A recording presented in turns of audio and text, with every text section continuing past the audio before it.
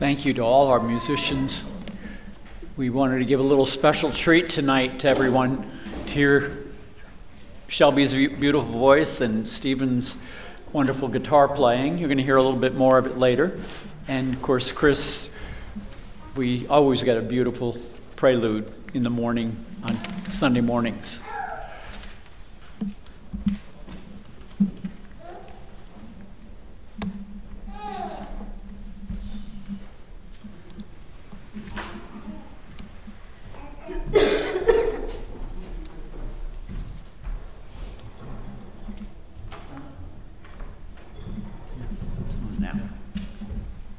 It's up now, I think.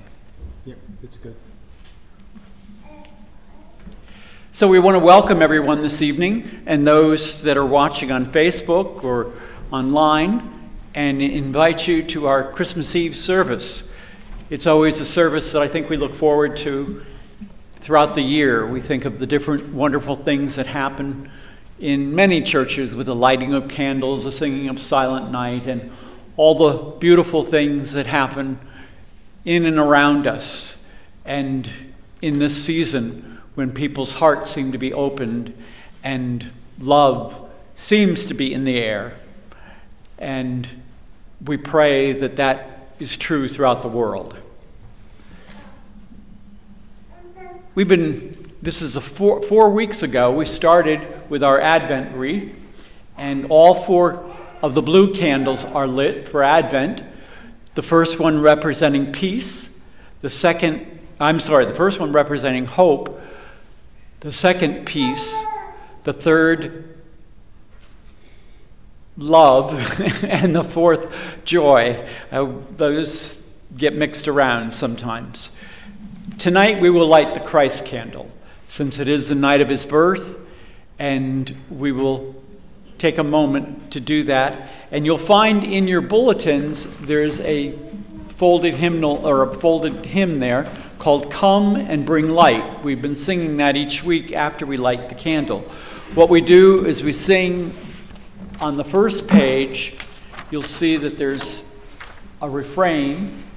Then you sing the second page, and now we're up to the 5th verse, and then you go back and sing the first page. It's a pretty tune it's not a familiar tune, but it's a very pretty tune, and it fits perfectly for Advent.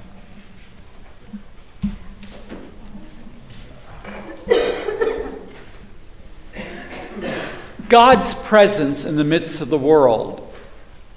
The birth of Jesus was God's way of saying to humankind, "Do not be afraid, for I am with you." We light the 4 candles at Christmas and the Christ candle. Now you are ready to light that white candle and place it in the center of the wreath. And after we light it, we take a deep breath. Separate your mind from the hectic excitement of the day and feel God's presence close to you as you breathe.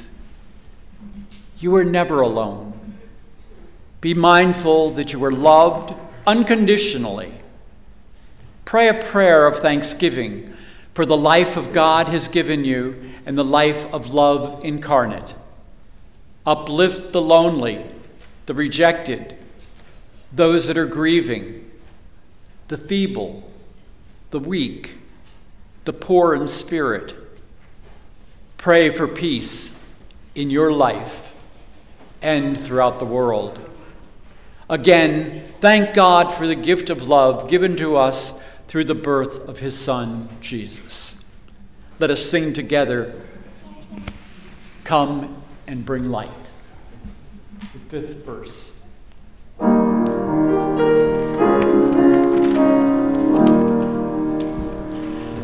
Come and bring light to a people in darkness. Come and set free from the chains we have made. We are your people, the flock that you tend. Lord, open our eyes once again. To those suffering illness, open our eyes. To those trapped in addiction, open our eyes. To those lost or forgotten, open our eyes. Teach us compassion and love. Come and bring light to a people in darkness. Come and set free from the chains we have made. We are your people, the flock that you tend. Lord, open our eyes once again.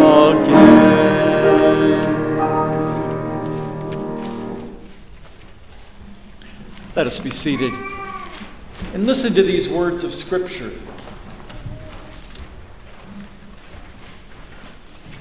They come from the 1st chapter of John, the very first words of the book of John. And it reminds you of the book of Genesis, because it starts, "In the beginning was the Word, and the Word was with God, and the Word was God. He was with God in the beginning. Through him all things were made. Without him nothing was made that that has been made. In him was life, and that life was a light of all kind.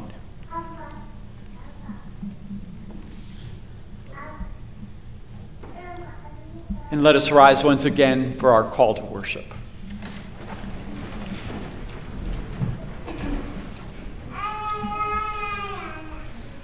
Dazzling light on our dark night.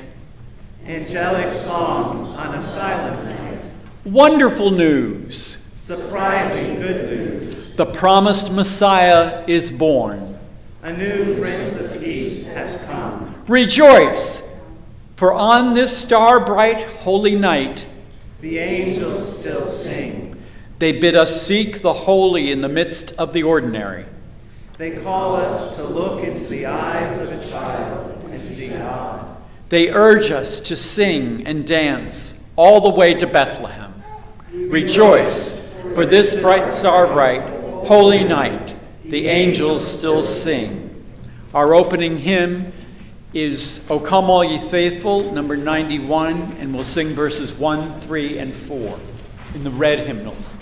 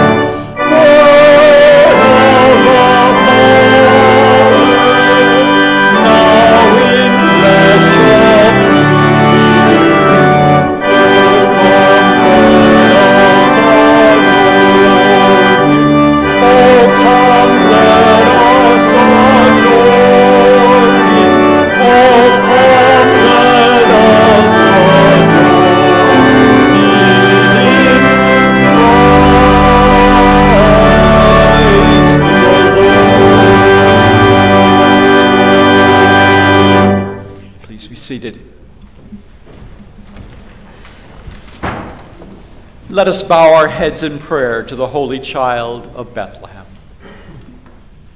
Loving God, deep in the night, when all the world had locked the doors on love and closed the shutters on hope, you pierced the darkness with light and a baby's cry.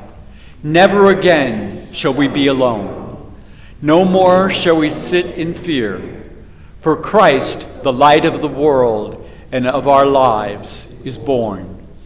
God of angels and babies, open us once again to this miracle, this wonder that you became one with us. Let the angels sing for us. Let the stars shine for us. Let the child smile at us, here and now. Amen. We'll sing hymn number 93, all 4 verses, Angels We Have Heard on High.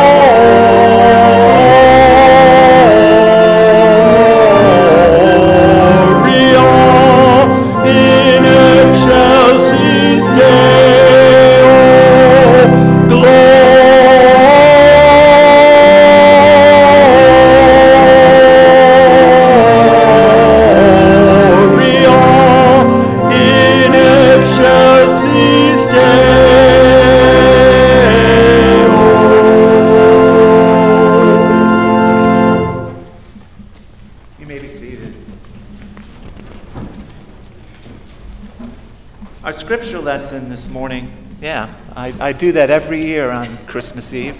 Our scripture lesson this evening is found in the book of Luke. Luke chapter 2, verses 1 through 14, and then it'll continue on verses 15 through 20. Here we hear of the birth of Jesus Christ.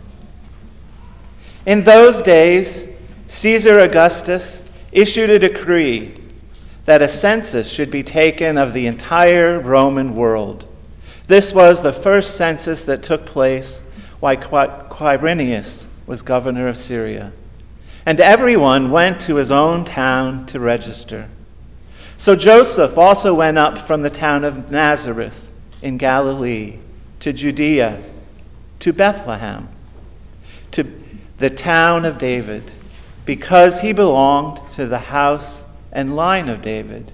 He went there to register with Mary, who was pledged to be married to him and was expecting a child. While they were there, the time came for the baby to be born, and she gave birth to her firstborn son, a son. She wrapped him in swaddling cloths and placed him in a manger, because there was no room for them in the inn. And there were shepherds living out in the fields nearby, keeping watch over their flocks at night. An angel of the Lord appeared to them, and the glory of the Lord shone around them, and they were terrified. But the angel said to them, "Do not be afraid.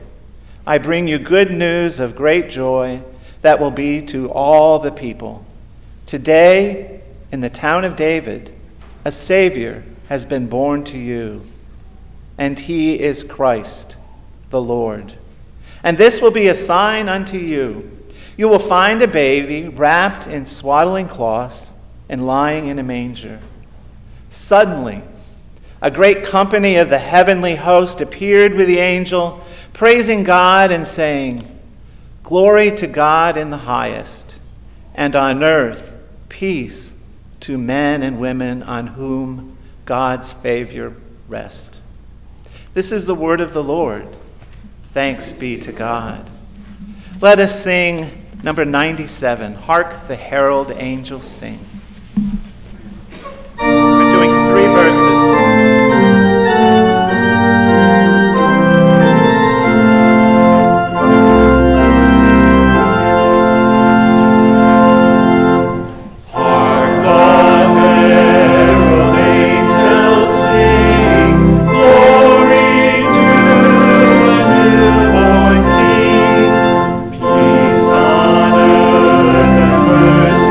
Smile.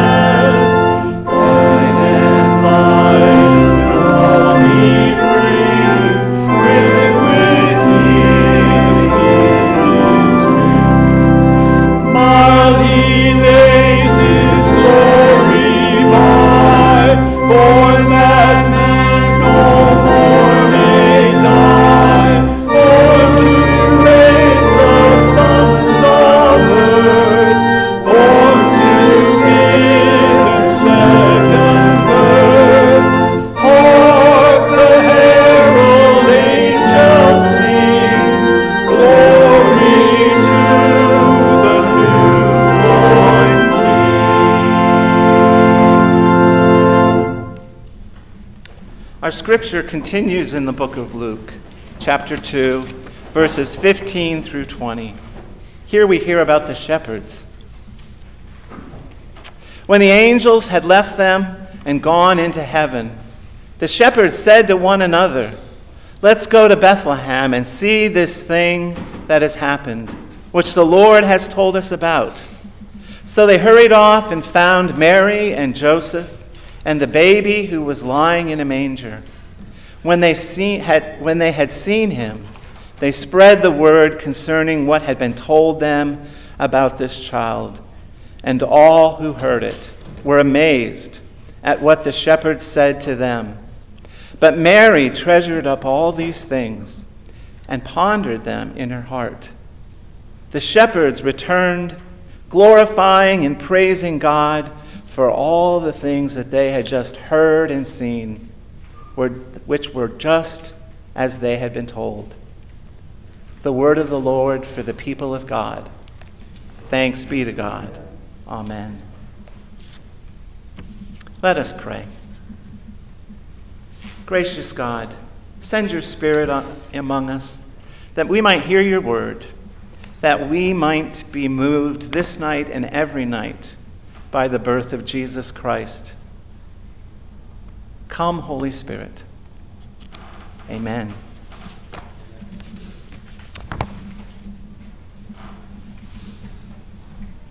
There's a town in Spain that I read about this week.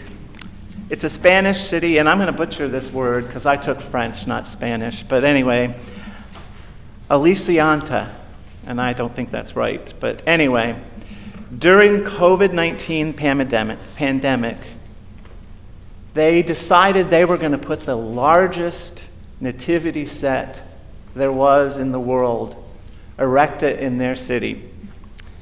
And it was no idle boast. They decided that they were going to put the figure of Joseph was going to stand at 60 feet high.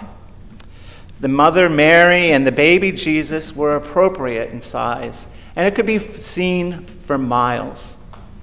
And the Guinness Book of World Records certified the results. It encompassed almost 602 square feet. The nativity at the time was the world's tallest static nativity scene ever erected. But of course, somebody had to beat them, and I don't know where that is. But they're famous for their interest of nativity scenes, and that's where a lot of people go to buy the nativity set. The thing they left out, though, in that nativity set were, they have Mary, Joseph, and the baby. But they don't mention the shepherds or angels.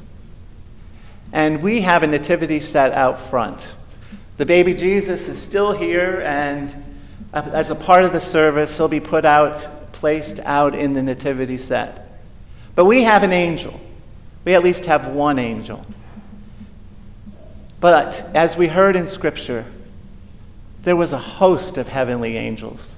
And that was the way back then of saying more than they could count of how many angels appeared proclaiming the birth of Jesus, the birth of the Son of God.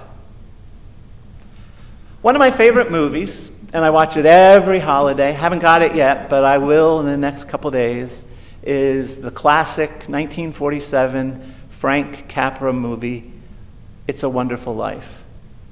And I love to watch it. Those of you that haven't watched it, I'll give a brief synopsis. But in it, there's a man named George Bailey who is trying to think what he could have done different in his life. And he's really frustrated, almost to the point of ending his life. And he decides that he is going to end his life.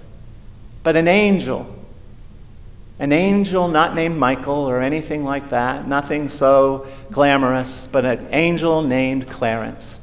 An angel who's only a second-rate angel appears, and he saves George's life.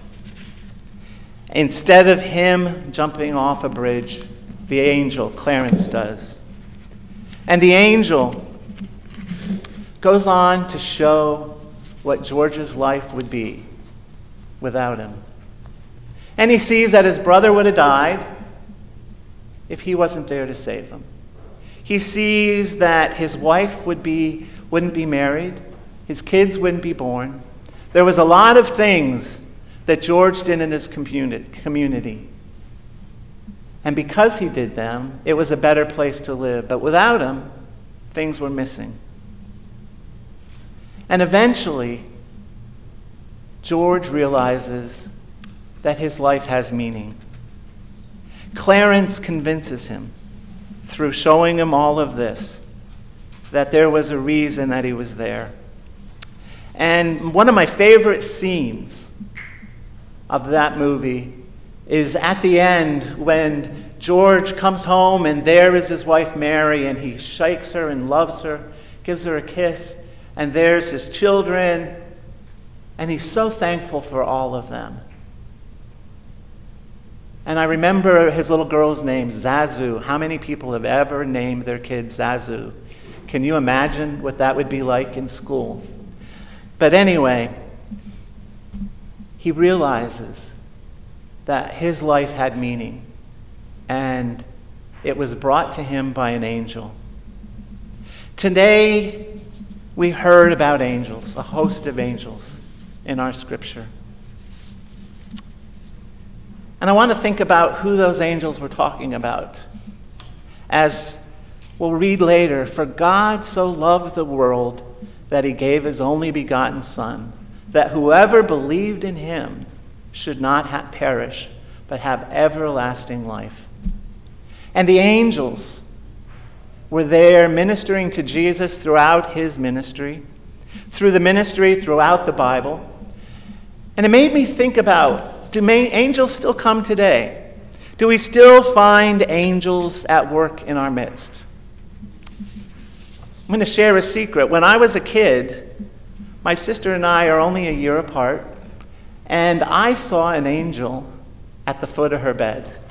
Now, if you knew Vida back then, there would have been no angel standing at the foot of her bed. It might have been the devil incarnate, and I've told her this many times, but it was an angel.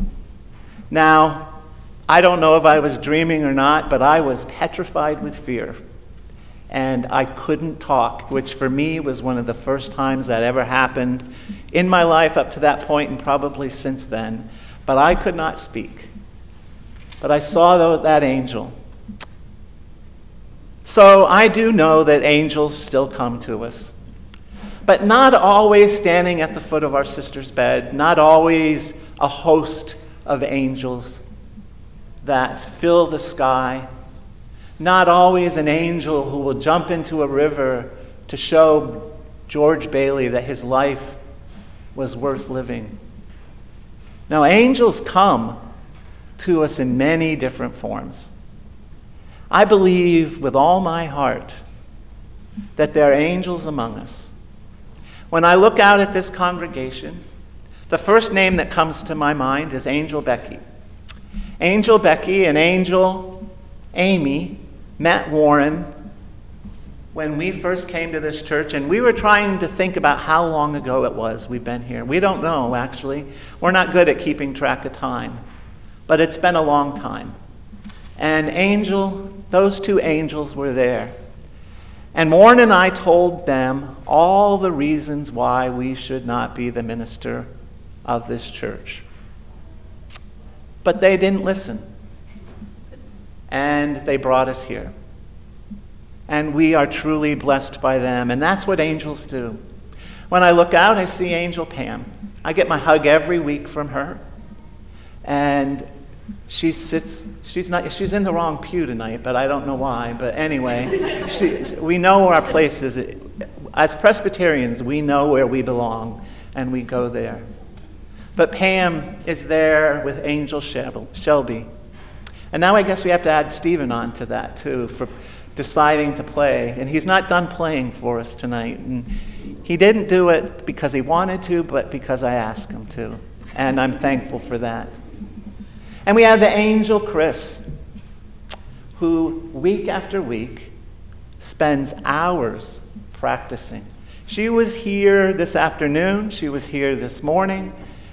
She's here this evening. Chris is an angel giving of her gift. And I look back there and I see Angel Maury. And what could I say about Maury? But good, because she prays for everybody here, and I know she's praying for us. Butch isn't in here right now, so you can say a lot. I know, but I'm going to be honest. Maury is our prayer warrior. And I look and I see Jan and Mike, the angel Michael. Now that's a name that fits, the Archangel Michael. And all he does for the church, and all Jan does. And the angel Chris, who drove Warren and I down to Oil City, I think it was, and so we could meet before the Committee on Ministry. I look out here and I see angels all around. Angel Heidi, who cleans the church. Angel Barb, who brings joy to us all the time. For 100 years has brought joy to this church. Well, almost 100 years to the church. Probably 80 years to the church, if I'm exaggerating, but a long time. Angel Jeff, who takes care of everybody. Angel Jeff, who was there. And I could go on and name everybody, for you all are angels. And what I mean when I say you are all angels is you're all given the opportunity at some point in your life to be the hands and feet of God. At some point, God is going to put in front of you an opportunity to serve him. It may not be to preach.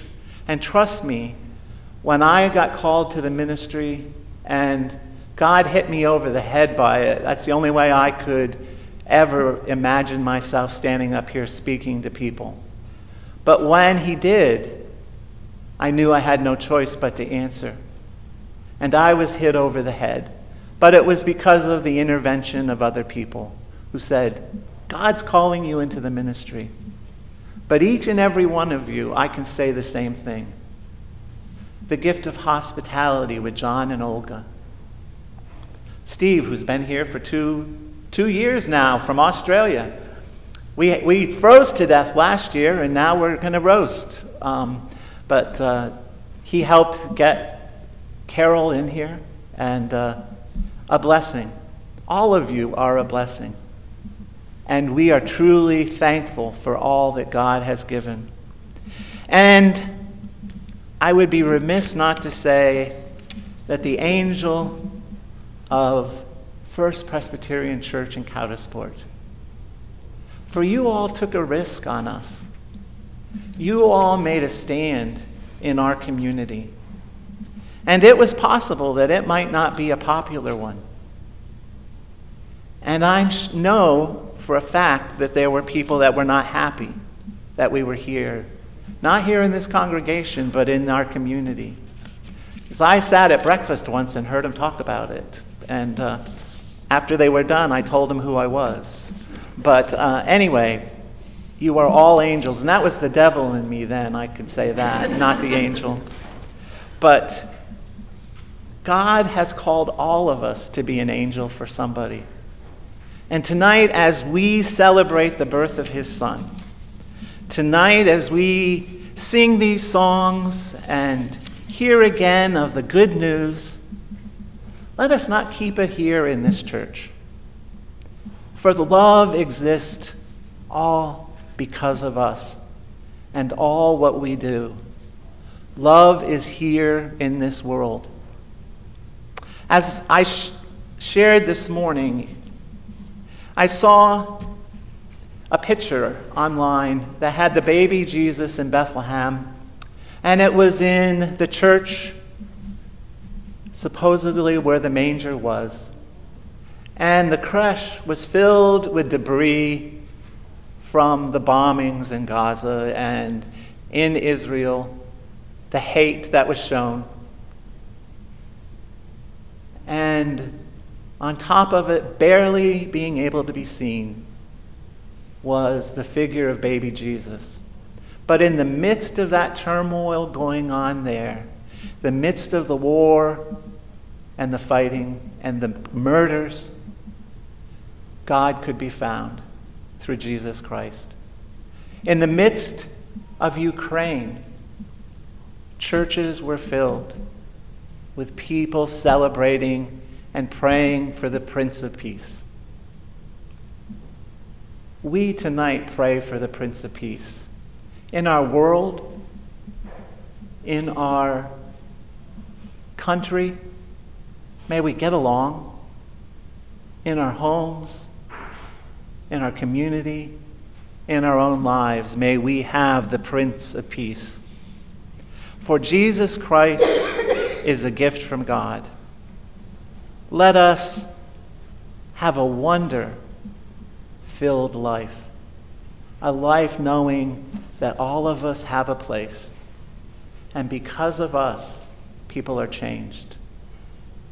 Thanks be to God. Amen. I want to share with you more of those words from the book of John, and then I'll pray. But hear these words from John 3:16 through 21.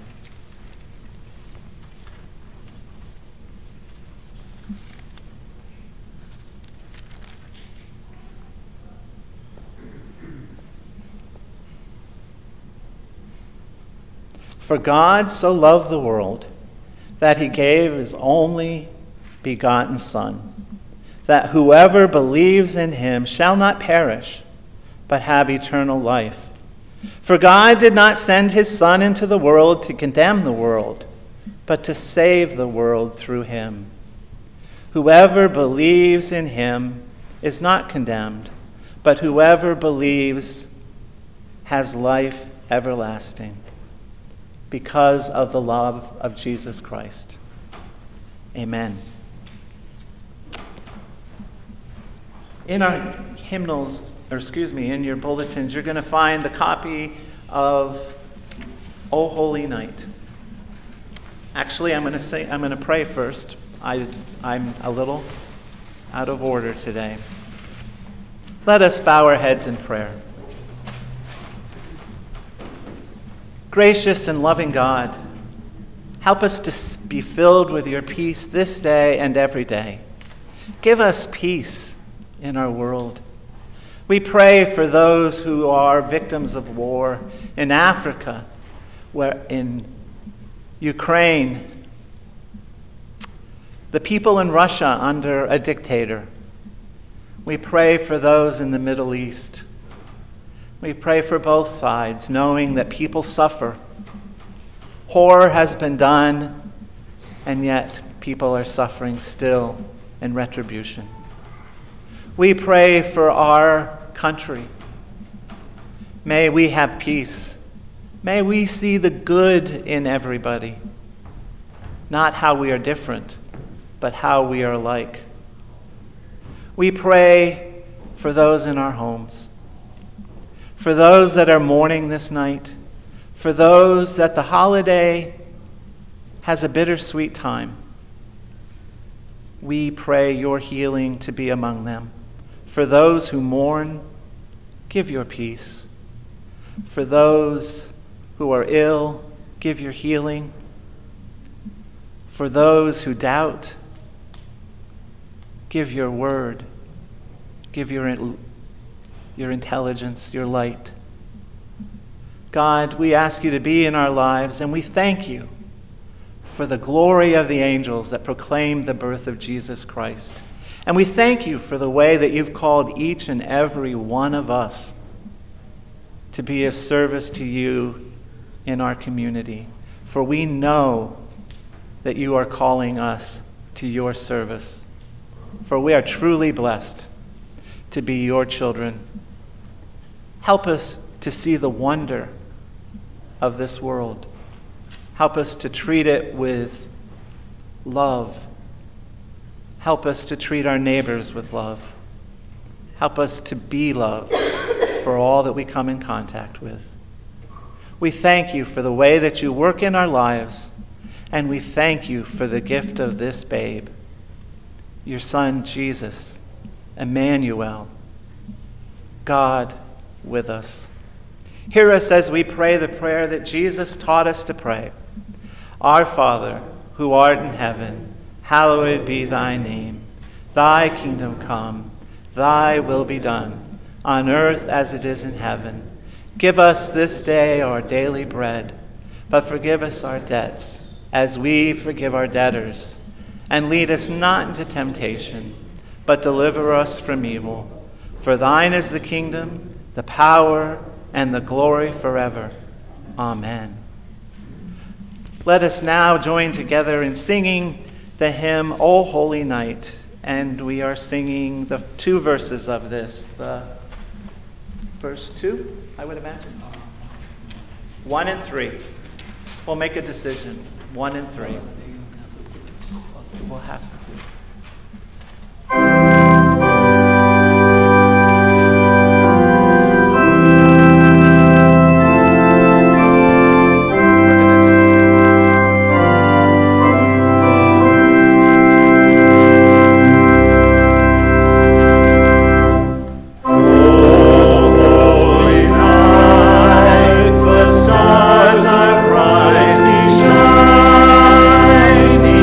It is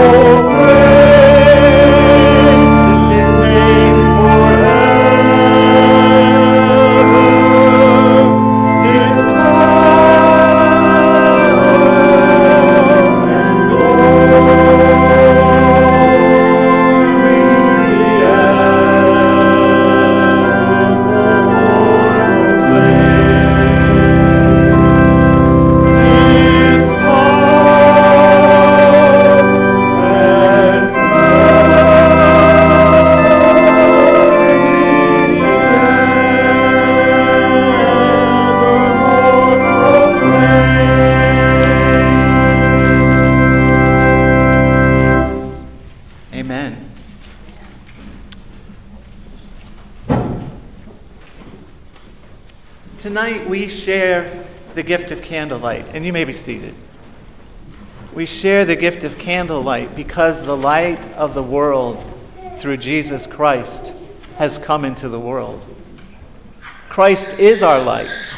Christ is the light that gives all to us, and we are truly grateful. As we pass the light, we would ask that you hold your candle upright and put the unlit one into the lit candle. And that way you will not have wax on you or the pews, which Heidi, I think, will be very happy about. But let us pass the light of Christ. And we're going to wait till everybody has the light. And then Shelby's going to sing the first verse of Silent Night. Stephen's going to play it for us on the guitar. And then we will join together singing. Let us receive the light of Christ.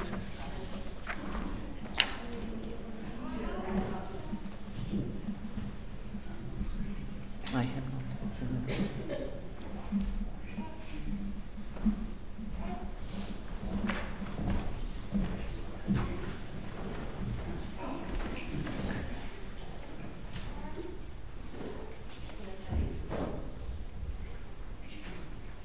The light of Jesus Christ no darkness can put out.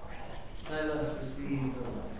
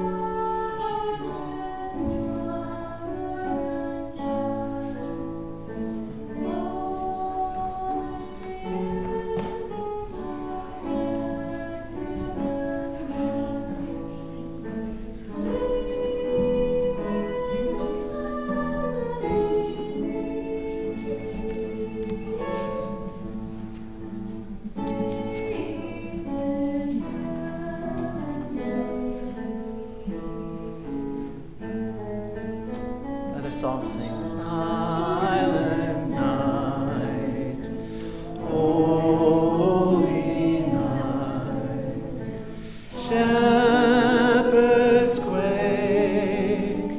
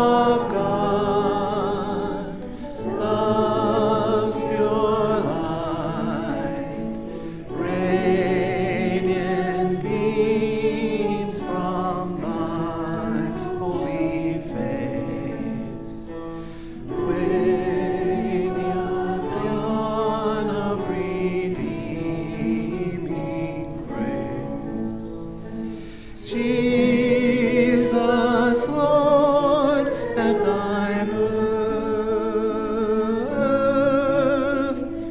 Jesus, Lord, at thy birth. Jesus Christ is in the manger now, and the Savior of the world has been born. Who would have ever thought that Jesus would have come, the King of Israel would come as a small child, born in a manger? Would we have ever had Jesus be born that way? I don't think so. But God had other plans.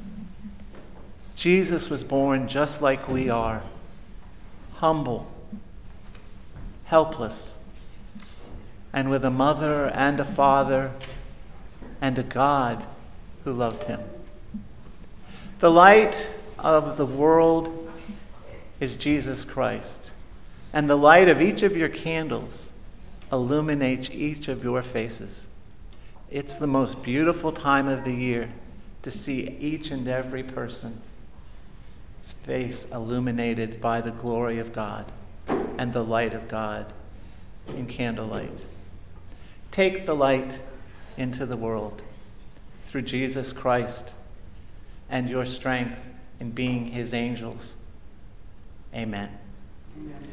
Go in peace.